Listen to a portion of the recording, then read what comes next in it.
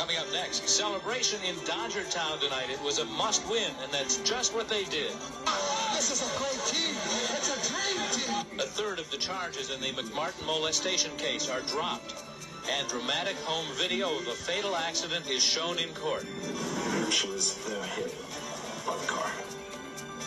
Hello, everyone. I'm Tom Lawrence. And I'm Wendy Gordon. Stay with us. The 9 o'clock news is coming up next.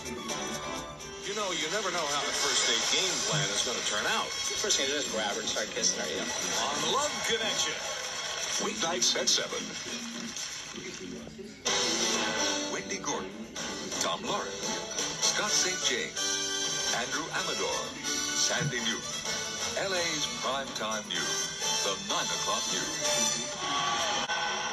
Hello, everybody. It was do or die, and the Dodgers did it tonight. Absolutely. They're going to be in the World Series for the first time since 1981. Scott St. James is here to tell us about it. All right. Heart Attack Series. First of all, we're going to be joined immediately by Fred Clare, the architect of this team.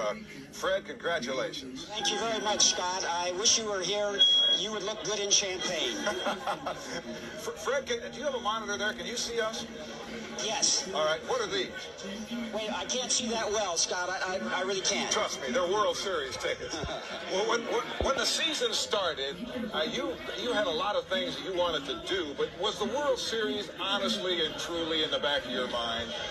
Well, Scott, whether it's believed or not, it was. And certainly winning was in my mind, and winning was in the mind of this ball club. I don't think that you can be a part of a ball club and put in the time and the effort that our organization has put in from top to bottom and not believe that you can accomplish a goal. So, yes, we believed, and maybe we believed against great odds, but I don't think that you can be here today unless you've believed that you can be here today.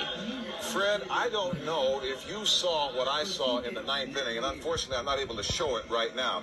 But right after Jose Gonzalez caught a ball up against the fence, it was obvious that Oral Hershiser was having to kill himself to keep from smiling or crying or something. Did you see that?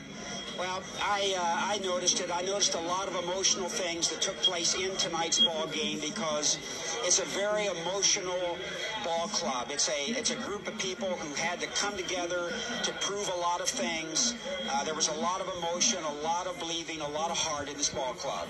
Fred, thank you very much. Congratulations. We'll see you Friday. Okay, Scott. The World Series starts Saturday. Oh, and we'll have tickets to give away. So stand by. So great. Congrats. We'll be back later. You know, the saying, it's all over but the shouting. Well, it is true. The game is over, but not the shouting all over our big city. Channel 9's Linda Edwards, can you hear us? You're at Tommy Lasorda's restaurant in Marina Del Rey. Tom, Lasorda's is the place to be tonight, and so many enthusiastic Dodgers fans couldn't be happier tonight. Oddly, though, a lot of them have already gone home. I guess they just yelled for too many hours and had to go home and rest their voices. Anyway, there are still some hanging on, and I want to get the feel for what they're thinking and feeling tonight. Can you tell me, what did you think as you watched the game tonight? I'll tell you what.